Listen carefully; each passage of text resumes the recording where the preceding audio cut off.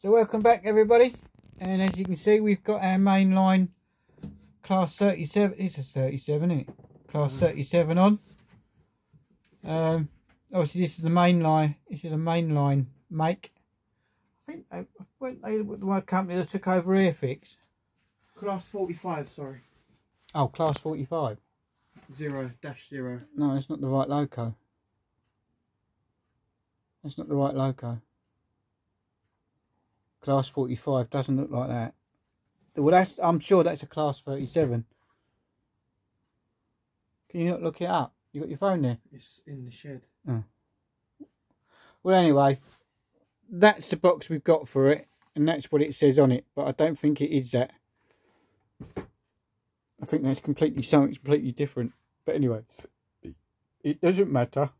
It's got a box.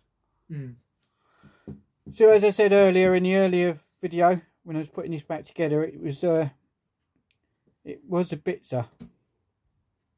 Well, not a bitzer, but it was in bits, should I say. The motor didn't run. But I've sorted that. Got that to run.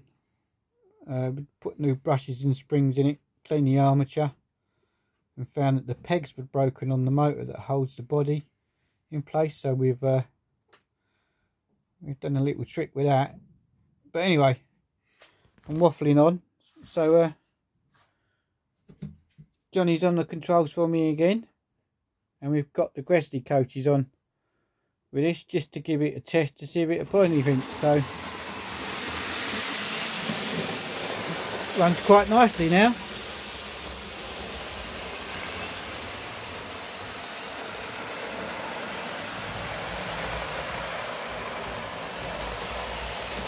And the light works. You can see it on there. No.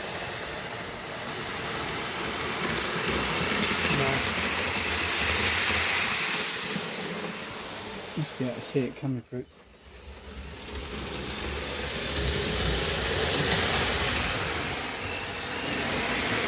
I'll get it on the next one.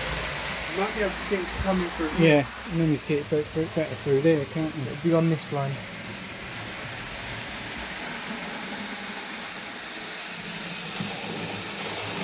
There you go. Yeah. Quite bright now, isn't it? It is, isn't it?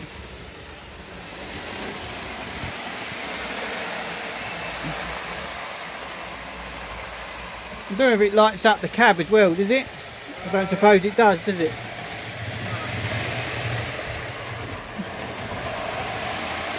Yeah, it only works if it's going really fast for some reason.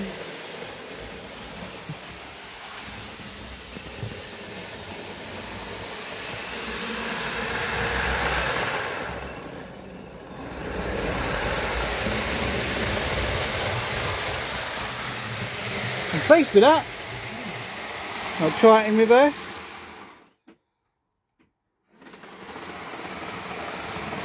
So we've had a little boo-boo.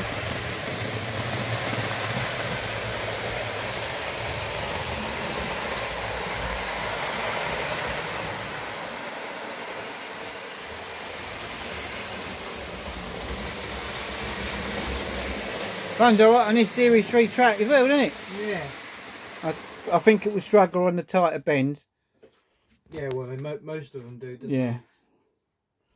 So, there you go. Another one they? saved. So, thanks for watching. And more coming soon. So, bye for now.